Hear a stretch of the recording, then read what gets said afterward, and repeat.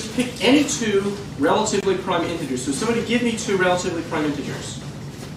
2 and 3. 2 and 3. Okay. Strip that's away from the boundary line, the real axis. If you take any infinite strip going up from some point onwards, within some range up, it actually converges, the series converges uniformly in this infinite half strip. And that's good, because the infinite half strip kind of surrounds infinity all the way up. 3, 5, and 7 is a progression of 3 prime.